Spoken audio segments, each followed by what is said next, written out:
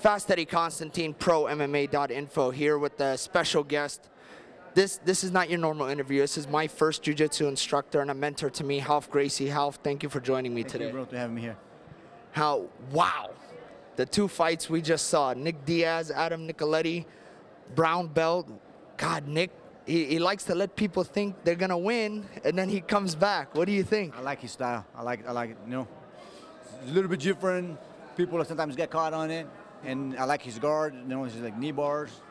And I was hoping he'd win, but went the other way around.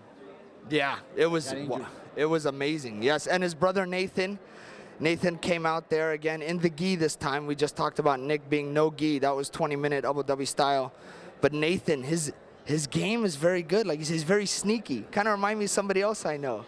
Yeah, he does. It is sneaky. I like his game. You know, his good triangle all around.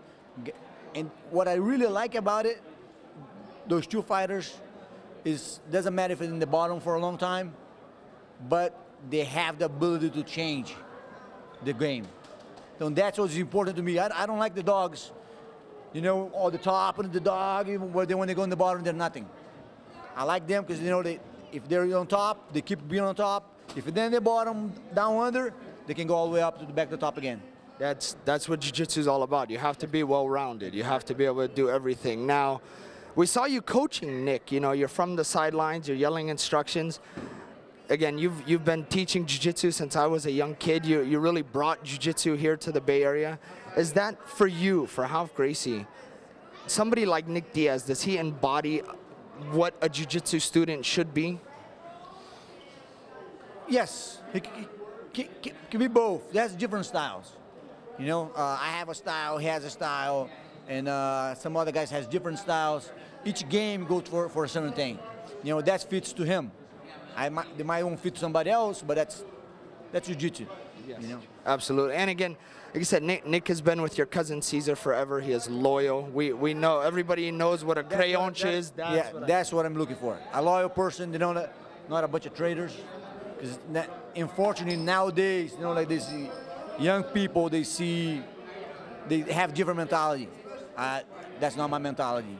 You know, I'm from like when you go to a place, the only way you leave over that place is when you're dead. But you know, unfortunately nowadays they're not that way.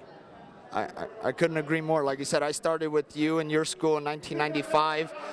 I bleed Half and Renzo Gracie, so that's what you taught me. So thank you for that, first of all. Now, somebody, you know, you have some, we know the name, Roy Jones Jr. I remember Extreme Challenge. When you won the title, you put the challenge out there for Roy Jones. $1 million just to show up and $1 million every minute if he could last. A fellow countryman of yours, Anderson Silva, has now challenged Roy Jones. What do you think if they ever fight? You know, I don't think Roy Jones will fight. You know, that's not his style. You know, like he didn't fight with me neither. You know what I'm saying? But it will be a good fight. You know, if he stands only standing up, straight up hands, I go Roy Jones. If he goes everything like MMA, I go Vanderlei. Yeah, of course. Yeah.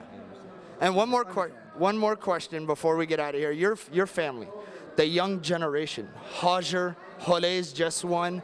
What do you think about Roger and Rolês? Because they're really going to take Jiu-Jitsu and Gracie Jiu-Jitsu to the next generation. And they're big. They're very big guys. That is true. You know, like once again, that's the next generation. Becomes bigger, becomes stronger. You know, and only them can tell.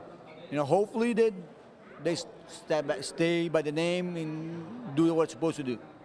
But if they don't do it, somebody else will come and do it for him. Absolutely, and we see it on your shirt, the Renzo Gracie logo. Both guys have trained with your brother Renzo. So again, if they're not with you, it's not a bad place to be, huh? That is true. That is true.